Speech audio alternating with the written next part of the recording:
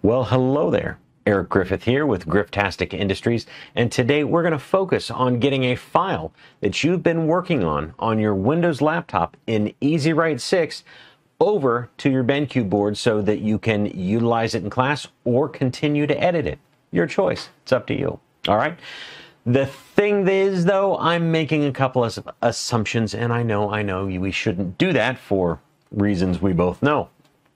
But I'm assuming that you have EZwrite 6 already installed on your Windows laptop. If you do not, do a Google search for EZwrite 6 for Windows and download the file and install it. Have your technology department help you out if it isn't already installed. It is going to allow you to create content on your Windows laptop anywhere you want, right? So that when you're ready to get it up to the board, you're ready to go. You don't have to stand at the board and use EZwrite and create content. You can do it ahead of time so that it's ready to go there in class, all right? In addition, my other assumption is, for at least half of this video, I'm assuming that you already have a BenQ account. If you don't, a BenQ account allows you to log into the board so that you have access to your files in Google Drive, OneDrive, Dropbox, or any network attached drives. All right. If you don't have that yet, meaning your school hasn't helped you set that up, or you didn't click on that email and fill it out, that's okay. We have another route that you can take. Okay. So I'm only half assuming, which is not any better than whole assuming. Anyway, let's go ahead and get started. The first thing I'm going to do is hop over, show you both my Windows laptop and my BenQ board. You can see that I've already signed in to my BenQ board for this example, but I'm going to sign out and show you how you can use it if you don't have the ability to sign into the board. All right.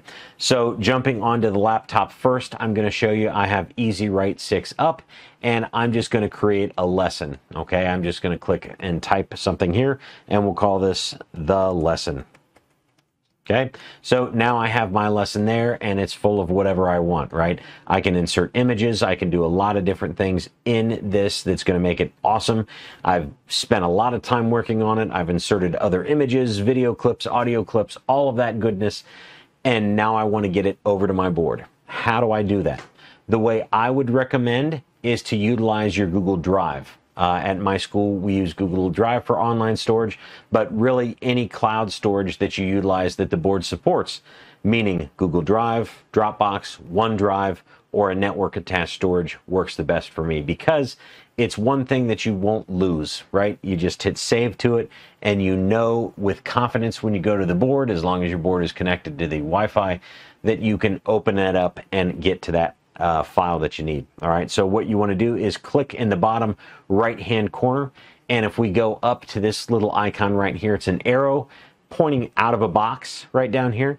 If we click this, it gives us 6 different options: the ability to share via QR codes, email, images, PDFs, IWBs, which stands for interactive whiteboard files. That means it's cross-compatible between other interactive whiteboard solutions, all right, as well as EZwrite, all right. So I actually want to save this to EZwrite.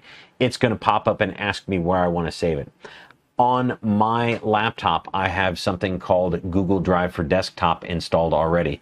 If you don't have that, that is a super cool solution that turns your Google Drive into essentially a thumb drive, right? So that when you plug it in, it looks like a thumb drive that you can drag and drop data to, and it automatically syncs it back up to the Google Drive. So no having to plug in thumb drives. Awesome. We're at that year in history now. It's almost 2023. And if you're watching this in the future, I'm sure thumb drives are something else. But now we have the ability to save this. So I'm going to call it the lesson. And I'm going to save this inside this folder under Google Drive. All right. So I'm going to hit save right here. And that'll just take a couple of seconds to save and open up inside Google Drive.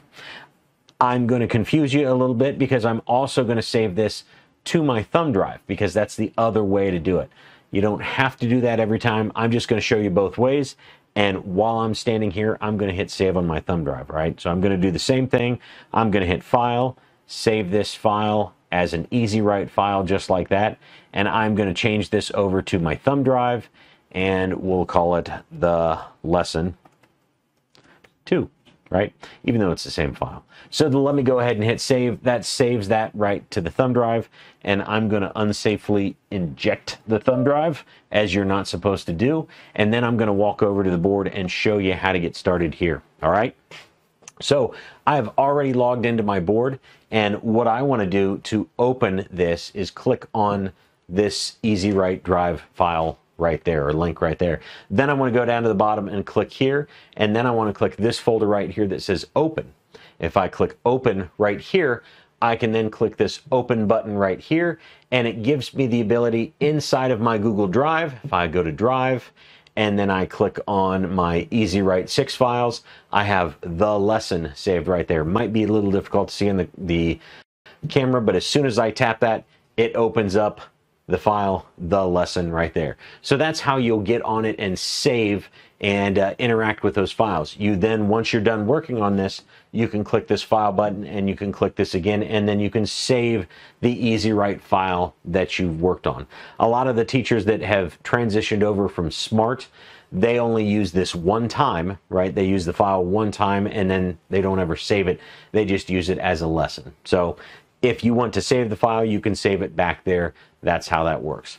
But if you don't have Google Drive set up and you don't have the ability to save files onto the board via Google Drive because you don't have an account, I'm going to log out and show you what that looks like.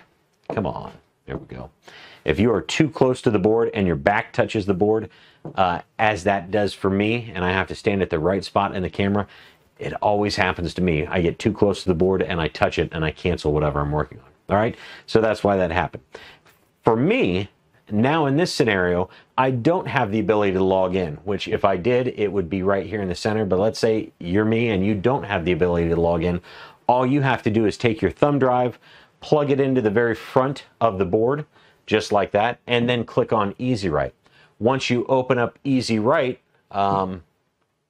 it's going to give you the same ability here. It's going to pop up and say, hey, do you want to open up a file? And then you're going to open up a file here. And then right down here, it says, here's your USB file. If I click on this, there is that lesson right there. And when I click on it like that, it opens up the lesson again. All right. So very easy to go ahead and save a file either to a thumb drive or your cloud storage solution in order to save and get those files over to the board. So if I have helped you out today, or if you have any questions, please put them in the comments below. But more importantly, if I have helped you out today, please let me know by doing a thumbs up on this video, or a subscribe would also be appreciated. And I hope that you have a griftastic day. Thanks.